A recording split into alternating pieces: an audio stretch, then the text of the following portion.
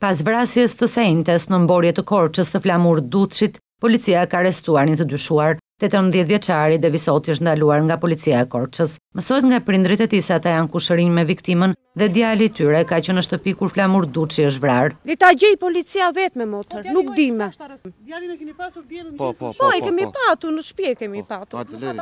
Jo, nuk ka dalë. Ndërsa familjarët e Flamur Duçit, i cili sot është përcjell në banesën e fundit, kërkojnë drejtësi. Ka familjen e tij, ka patur konflikte.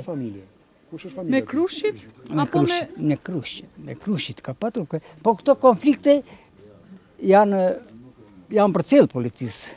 Nga vetë gjallë që tha që doli aty. Këta kërkojnë vetëm drejtësi.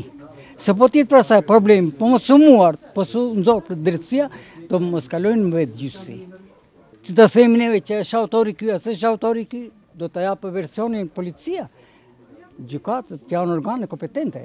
Devis Hoti ka qenë dhe më pari dënuar për veprën penale plagosje rënd me dashje. Prokuroria e Rretit Gjyqësor Korçë sqaron se bazuar në hetimet e kryera në lidhje me vrasjen e Duçit, ka urdhëruar ndalimin e 18 vjeçarit, pasi dyshohet se ai ka konsumuar element të veprës penale vrasje me dashje. Flamur Duçi është gjetur mëngjesin e enjtes, i vrarë me mjet e prerëse pranë dyqanit të tij, dhe sipas familjarëve, autorët pas vrasjes kanë tentuar ta djegin.